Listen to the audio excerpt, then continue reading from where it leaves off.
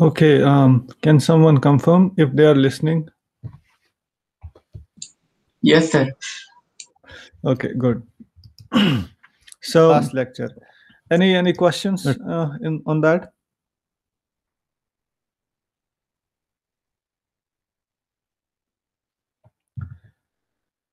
Okay, can you see my screen, Abhijit?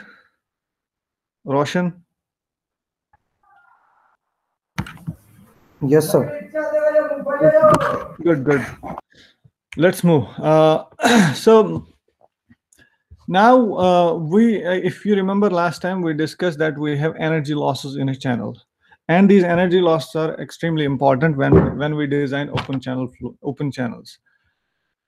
This energy loss basically is resistance to flow. In this lecture, we basically want to develop a relationship of state of flow, that's Reynolds number, and friction factor. Friction factor will give us overall friction or overall resistance to flow. When we have resistance to flow, we have to use some energy for flow to happen. So that's what we will discuss in this lecture, friction flow and Reynolds number relationship. So before that, we have to know that energy losses, how do they happen? How does flow, how is flow being resisted? So we have different properties. For example, resistance to flow depends on the channel property. Let's say if your channel is smooth, then there will be less resistance to flow. But on the other hand, if your channel is rough, then flow resistance will be high. That is because at the boundaries, you have some eddies being formed that basically oppose the flow. So channel properties include roughness of the channel, and also they include shape of the channel. The shape of the channel, for example, if you have circular channel shape, that will have less resistance. So that will have less secondary flows forming. Secondary flows are basically those flows which are not exactly in parallel to the flow, but they are perpendicular to the direction of flow. For example, if you have, this is your channel bed, and then you have flow going this way. The secondary flows are formed when the flow, because of some disturbances, you have some small flows that are either perpendicular to this flow on this direction or in the other lateral direction. So that those are secondary flows. In rectangular channels, for example, you have secondary flows forming more. So as compared to circular flows or trapezoidal or triangular sections. Now, can you see anything? Yes, sir. Yeah, now it's visible, sir. Okay, I see, I see. So there was some problem, I guess. Let us try to see how we can clear that. So now it's visible. Is it visible now also? Yes, sir. Now it's visible. Earlier it was showing some blank screen. Okay, now the entire screen is visible or no? Uh, Means this third slide is visible. Yes, sir. Okay, good, good, good. Let me know if it is not, if it somehow becomes blank. So then the second property that basically resists flow is your fluid property, right? It depends on the viscosity of the fluid. You can have more resistance or low resistance. For example, highly viscous fluids, they offer more resistance to flow. If you want to move, for example, honey or oil, which has higher viscosity than air, you will notice that to move same quantity of honey at same speed, you will need more energy as compared to air. So that's the second property that gives us the resistance to flow, basically energy loss or to overall friction. That the third thing that resistance depends on is actual flow property. For example, if you have high velocity, now when for a same discharge Q, high velocity will next time we'll try to see what's the best solution so everybody sees. But as of now, I don't know what's the exact solution. So actually, it's freezing sometimes. Okay, it's freezing. Okay. So that may be internet connection, right? That could be internet connection problems. The speed might be low. Yes, so now third slide is visible, I guess. Okay, good. So let's move on. So we discussed that resistance of flow, it depends on multiple properties that include channel properties, fluid properties, and flow properties. Now we'll discuss, see, like I last time said, open channels, we do not have exact theoretical, equations that we can just use because of a lot of complexities that we discussed last time. But we can see if we can get something from smooth pipes, if we can get some useful equations from pipe flow. Here are some equations that have been developed theoretically for smooth pipes. You might have heard about Darcy-Weisbach friction head that is applicable to smooth pipes and laminar flow.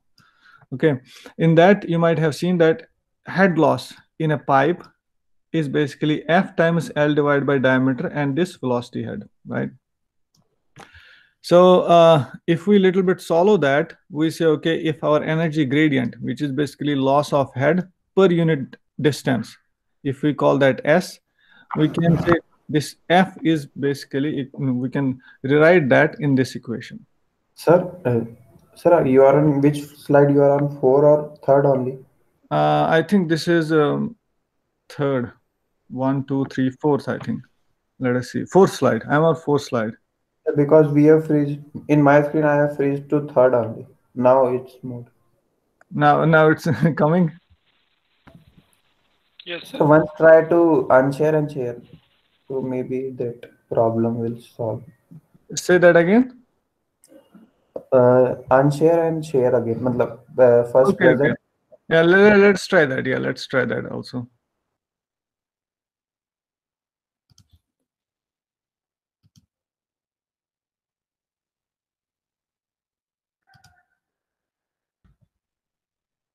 Okay, can you now see? Yes, sir. Okay. Yes, sir. Now it's visible.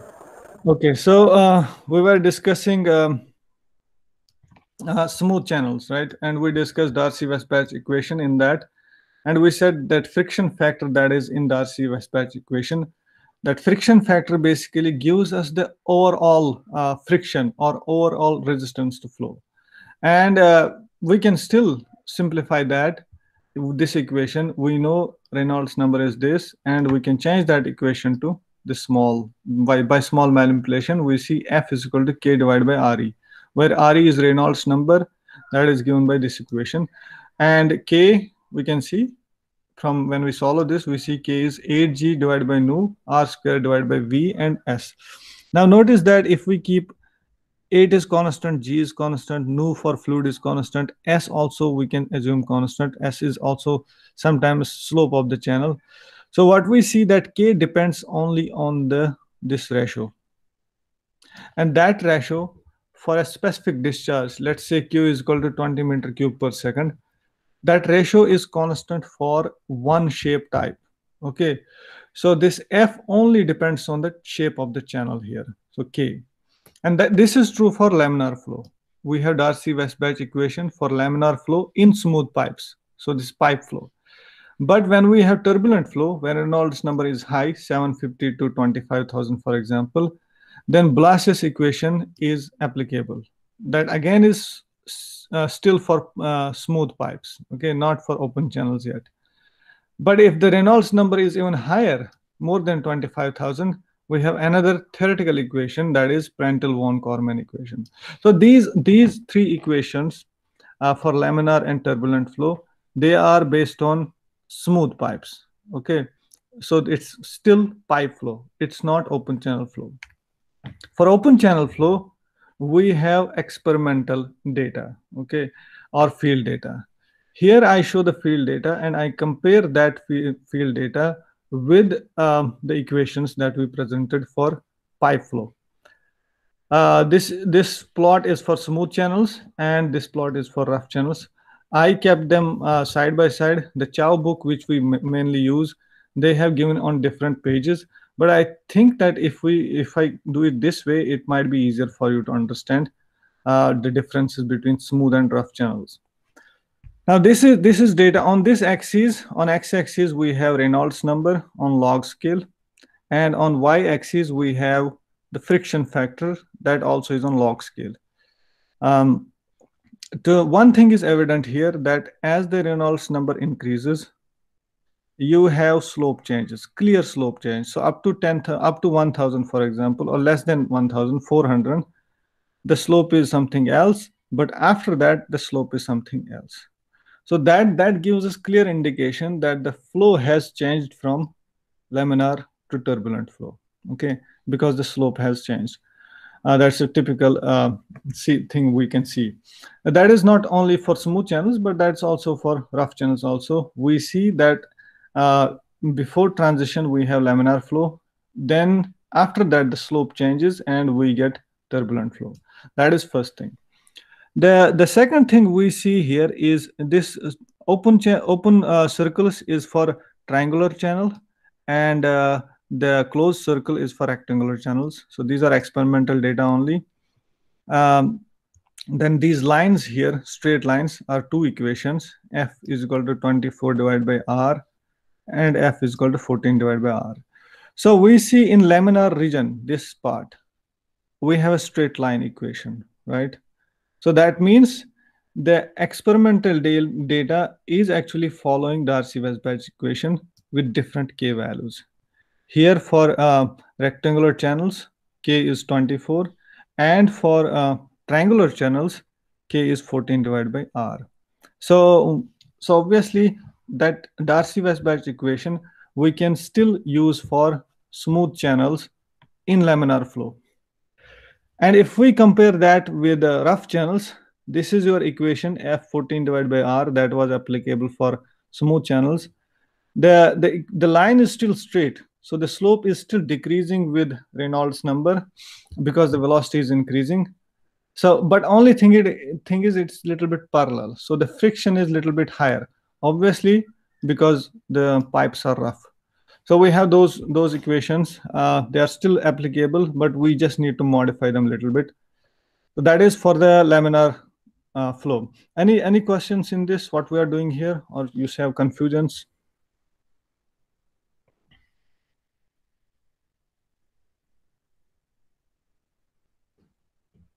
If you respond, then I will understand that, okay, I'm doing something. But if you don't respond, it seems to me I'm talking to no one.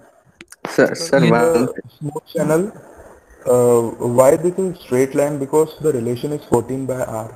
So it should be a curve, hyperbolic curve from the starting. Both axes are on same scale. You see, this is also log scale. This is a log scale. So that's why. Okay. Why this is log scale? Because R changes too much. The hydraulic radius, if you put a same scale, if you have 10 here, then 100 will be somewhere here, then 1,000 will be somewhere here, and this will go beyond, this board. So that's why we put on log scale. Both things we have put on log scale. They are put on. Otherwise, axis will be too big. Does that make sense? Okay, sir. Yeah. Okay. Sir, one more thing. Sure. Sir, how we told like which one is smooth channel? How we bifurcate like which is smooth channel, which is rough channel? Yes. So that's a good question. Here they are saying, okay, we are using structural steel. Here also structural steel. But if you notice here, these two, one is open circle, one is closed circle. They have some parameter called K. I was going to discuss this. K basically is the dimension of the particles at the surface, at the bed surface. For example, for this, K is 0.0019 inches. So that will tell us, okay, how much surface is rough. Okay, if this value is too small, and we can assume this is, okay, smooth surface. For example, if you put K is equal to 0.00 something, this line will become even parallel to the smooth surfaces. Any other question? Does that answer your question to some extent? Yes, sir. It's fine now. Okay, good. So that was a laminar range. We see that, okay, the pipe flow equations may be applicable.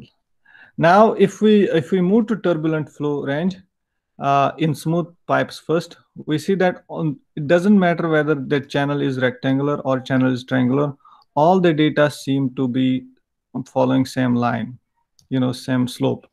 And in that case, we all here they have also plotted Prandtl von Karman equation and Blase's equation. Blase's equation is only up to this, varied up to this Reynolds number, but Prandtl von Karman is applicable to beyond that value of Reynolds number, and different lines. One is bold and one is dashed. But we see that the data actually follows those equations pretty well, right? So we can see that even in turbulent flow, the friction factor follows this pipe flow equations. So that is all good. But another point that we notice here is that the shape doesn't matter in turbulent flow here.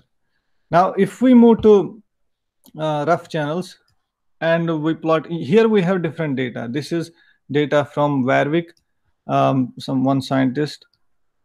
Then we also have data from University of Minnesota. So that is given here. Here also we see that, okay, that equation is here, but the data is a little bit up. So the equation is being followed, but not exactly the same line, but it's just parallel to Prandtl von Karman and Blase's equation. Not exactly following that line, but still parallel to that line. For example, here we are different hydraulic radiuses. We see that if hydraulic radius increases, this becomes more parallel. Now, two things we can notice here in rough channels. One is there is certain increase of this line, so that people have said it's not very clear why that's happening. That might be only because of data was not perfect.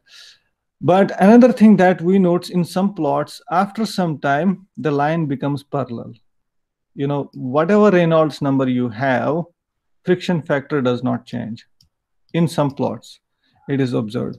So that some people call it is complete turbulence case. At that point, Reynolds number friction factor does not depend on Reynolds number. It only depends on the hydraulic radius and pipe roughness. So those are some points that I wanted to share with you on smooth and rough channels, because we have to understand friction factor. This will be used throughout the course, because we need to know the energy losses. So I can summarize these for you, same one by one. On this side we have smooth channels, and on this side we have rough channels. What we saw, that flow changes from laminar to turbulent as Reynolds number increases in both the cases, because we saw that there is a clear change of slope in transitional flow zone. That was true for both smooth and rough channels. Now in a laminar flow, we saw that, okay, this equation, Darcy-Weisbach almost, is applicable. K is 24 for rectangular channels and K is 14 for triangular channels. We also discussed how shape affects the friction factor, that is basically the resistance to flow or energy losses. And in laminar region, in rough channels, we also see that this is again followed, but K is a little bit higher, because obviously we have rough channels. We don't have smooth channels now. So roughness should be a little bit higher. In turbulent region, we saw that in smooth channels, these two equations are almost exactly followed. But in rough channels, they are not exactly followed. They are still parallel to Prandtl von Karman equation. These 3 points. Then in smooth channels, in turbulent range, the shape does not matter. It does not affect friction. But in rough channels, that matters. And then we also observe that in some plots, some figures, we have complete turbulence in some figures, in which case the friction factor is independent of Reynolds number. So those are some observations. But I wanted to tell you that the laminar flow is very rare in open channel flow. You might see that, okay, flow is smooth at the surface. It might be laminar, but that is very, very, very rare in open channel flow. Most of the time we have turbulent flow.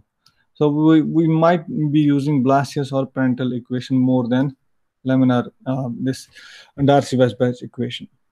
Any questions on that?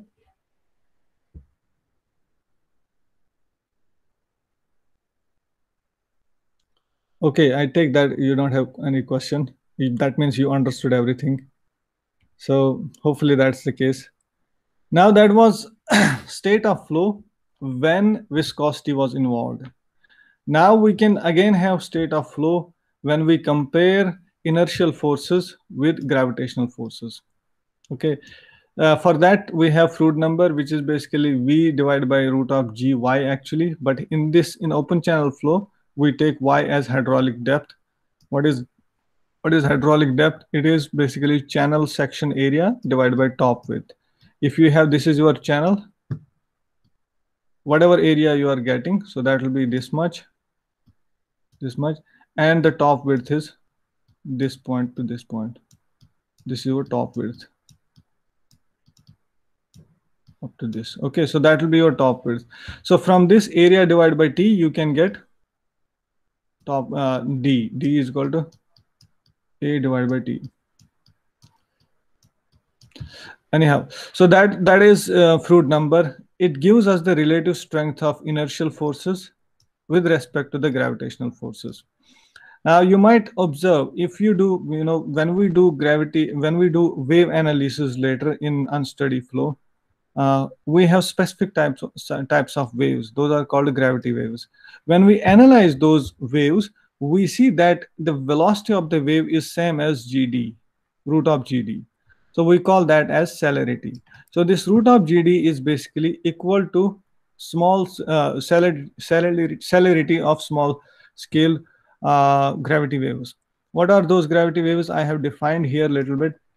These are basically waves generated in shallow channels when the depth is disturbed momentary and locally. That means when the depth is disturbed suddenly, only for a small period of time, and at a particular location.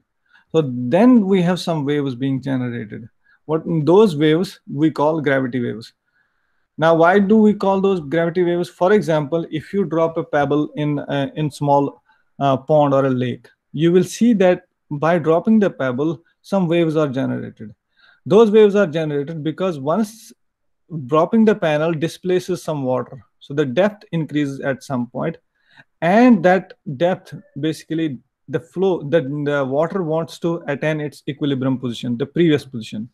So the flow wants to come back, but it happens everywhere on all the in all the locations. The flow wants to come back, so they again strike. So that because of the gravitational forces, gravitation pull wants the equilibrium to be attained. So there's a back and forth flow happening, and that generates gravity waves. So the speed of that wave is celerity, and that has been shown equal to root of GD. And on the basis of this, we can define the state of flow.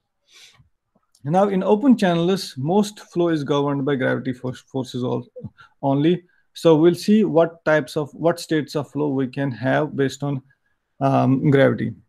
Any questions on this? Roshan? No, sir. Abhijit? No, sir, everything is fine. Okay, good. Now moving on. So based on gravity, what we have here, we said inertial forces and gravitational forces.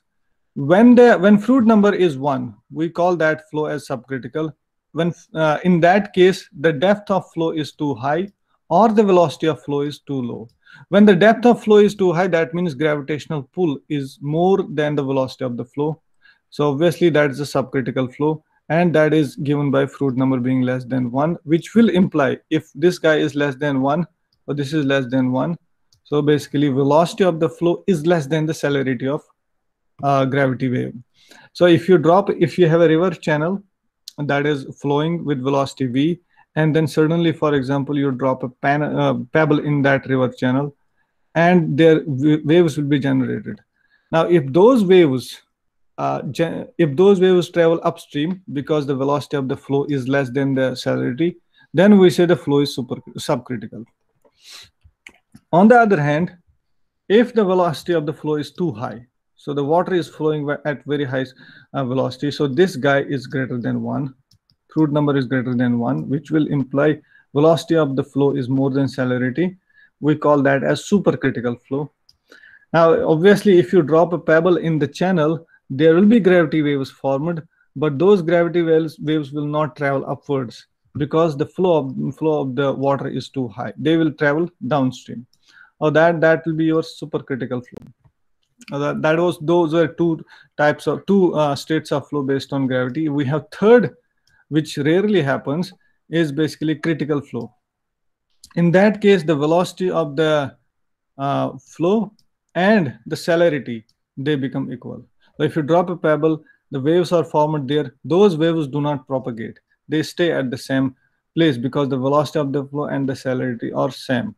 So that will be three states of flow. Here we show, this is from Munson book, Fundamentals of Fluid Mechanics. If the Froude number is equal to 1, we have critical flow. If the Froude number is less than 1, we have subcritical flow. And if the Froude number is more than 1, we have supercritical flow. Now, based on gravity, how can we in a canal visually identify subcritical or supercritical flow? Who can tell that?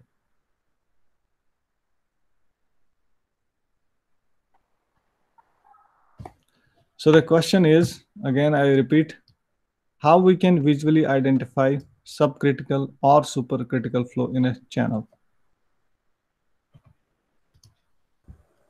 So same thing. The direction of gravity waves.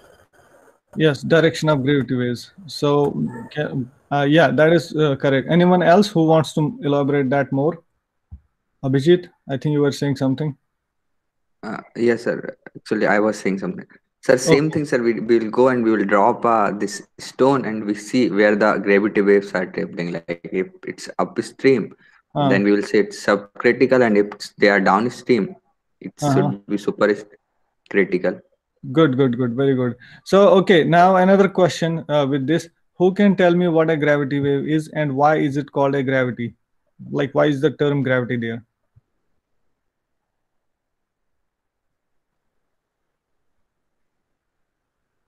Because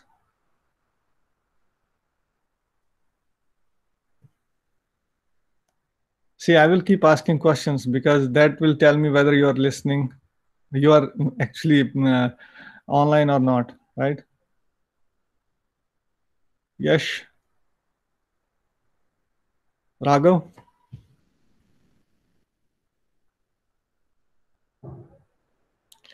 Okay, so gravity there it is called because Raghav, okay, yeah. So do you have answer, Raghav?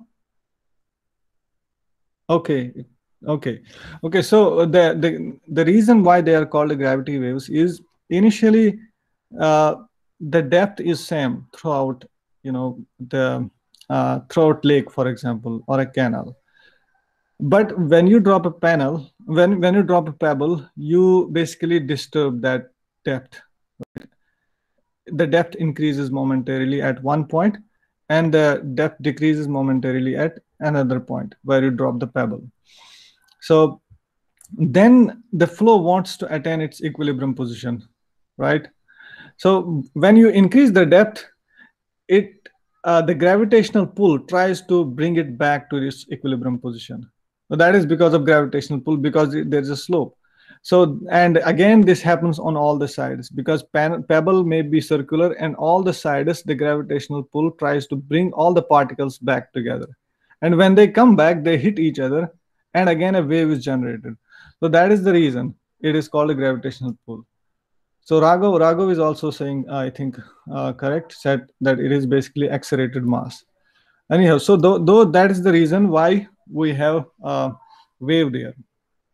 So again, visually, like we noticed, and Madhav also said that if we drop a panel and we see that the wave is generated, they are moving upwards, we will know that the velocity of flow is too less. So it's a subcritical flow. And if the waves, they are moving downstream, then we'll know that the velocity is too high. So that is supercritical flow. When I say downstream, that means the flow is happening from one top level to lower level. Okay, so now we discuss states of flow, but then So, yes, question. yeah, sir, one thing, Uh, sir, whenever we throw a pebble, it always moves in a like circular direction, sir. How we can say it's moving upward or like upstream or downstream? It's so the entire I am thinking. So you are talking about a canal or a lake? uh, sir, when what, sir, we can say lake. Otherwise, sir, sir, in a river, how it's their water is moving from somewhere to somewhere, but in a lake, it's stable. Now it's not moving. So, sir, how we can say it upstream or downstream? Yes. So if the see if the okay, in a lake you will not have any flow, right? You will not have any flow. So the wave will move in all the directions, obviously, right? But here I was talking about in channels. If you have a small channel and if you drop a pebble, you will see that the initially the wave will be over. It will be round, um, around that pebble, but then because the flow is happening, the wave, for example, initial, let's say I'll plot here. Let's say this is the initial wave. If the flow is happening here, then you will see something like this. You will see less here and more going here. This we'll discuss more in why this is happening, because the flow velocity is too high. So here most of the wave is these are waves, okay? Most of the wave are moving downstream. That is what I meant when I said that, because the flow is moving downstream and flow velocity is too high than the celerity of the wave. Does that a little bit answer your question? Or Yeah, yes, sir. Now it's clear. yeah. Okay. Um, so based on the states of flow, that is whether we have laminar or turbulent or transitional, and the gravitational, that is whether we have subcritical or supercritical, most often we see four regimes of flow. That is, the regime means the overall effect of the gravity and viscosity. We might have laminar flow and we might have subcritical flow. So that is true. We might have turbulent flow also and still subcritical. Subcritical only gives us information about the velocity. So velocity is less, but the flow is still turbulent, right? The viscosity is still less. For example, air has less velocity. It might be traveling at a very small speed, but it is still turbulent because the wave air particles, they don't have any fixed position. Similarly, we have two other more apparent regimes, laminar and supercritical, and turbulent and supercritical. So those will be our four regimes. We might discuss that more in next section if needed. So that is it for today. Any questions that you would like to ask in this lecture? So somehow we are not able to access the material which you are uploading on the cloud. I see. Okay, okay. That's good. So could you please upload it on the platform which you used in the previous semester, like sites.google. Acha, okay, okay. Yeah, see, yeah, that I think that is very Or you possible. can use Google Classroom as well. We are okay with it. Okay, okay. So that option I will try. So that is same problem with everyone or just one person, Abhijit only? So with everyone, because it's written as files not found. We are not able to even see those files. I see, I see. But I know I uploaded those. Maybe there might be like sharing is not, I have not shared it yet, or there is some sharing issue. But obviously, I think I will upload it on multi. I have already uploaded on YouTube also. I will upload it on some other, like you said. So I'll explore some other options so that you get access. So presentations also you're not able to see, or just videos. No, so videos we are able to see on YouTube, but presentations are not. We are not able to access them. I see, I see. Yeah, yeah. So those I'll try to sort out this today or tomorrow. Okay. Okay, sir. Fine. Okay. Any Thank other you. question? Sir, can you explain that upstream and downstream, how exactly it will be in the channel flow case? Okay, so when let's say this is your channel. Okay, this is your channel bed. Let us make it bed like here. So it has some slope. So if the flow is happening in this direction, right, this we call upstream and this we call downstream, right, because the flow is happening from the upstream to the downstream section. That is what I meant by upstream, US, and this is downstream. Okay, does that answer your question?